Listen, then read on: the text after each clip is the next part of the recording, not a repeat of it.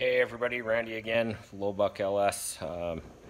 Been a while since I've posted an update, so back in the shop today.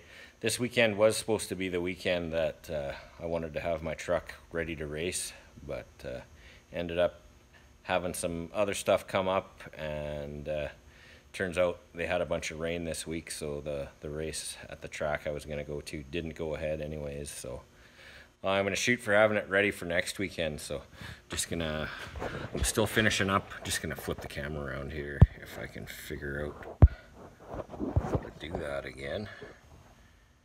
Actually, I'll just stop it here. Okay, so I've got my manifold finished and installed, and I've just been driving it around for a few days. I just made a block off plate here where the turbo is going to go, but anyways, manifold is done and installed there. Kind of hard to see, but I'm gonna be finishing up so right now it's just exiting out the normal way a manifold would exit on a non-turbo truck. You can see down there I've just got the factory part of the exhaust V-banded onto the manifold there, and so now I'm going to finish up that crossover pipe underneath and get closer to having the turbo actually bolted on here.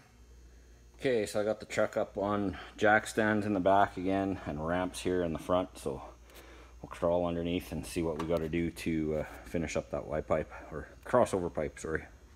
Okay, I'm underneath the truck here, and this is the part of the factory exhaust that I've got bolted up to my manifold, so I'm going to cut it off a little square here, and then it's got to connect up to this other part of the factory exhaust here to make my crossover pipe.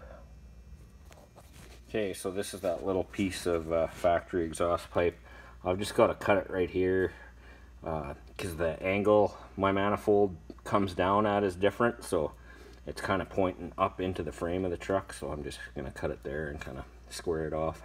So I got that piece cut off to the angle that it needs to be at there to meet up with the other pipe down here. Now I'm just going to cut a straight piece of 2.5 inch exhaust pipe here to make up the main part of the piece of crossover pipe I'm making.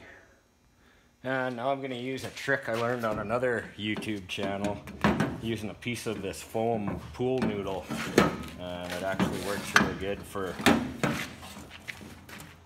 holding your pipes together while you're fitting stuff up to test fit the exhaust basically. And I can see that this 2.5 inch exhaust pipe is just slightly bigger in diameter than this factory piece of exhaust pipe I'm using, but I think I should be able to just make up the difference with the weld there. But this pipe is slightly bigger, but we'll make it work.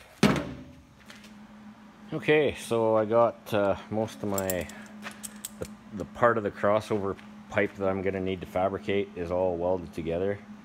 As you can see, my welds aren't that pretty, but that's kind of the point of this. Is they don't have to be if you're doing things cheap, as long as they're solid.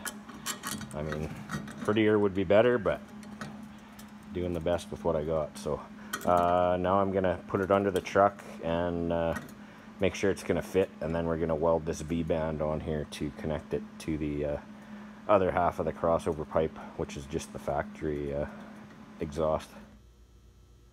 Okay, so the hot side is done. I would show you the crossover pipe underneath the truck, but it's getting late and the lighting's pretty crappy, so you can't see it.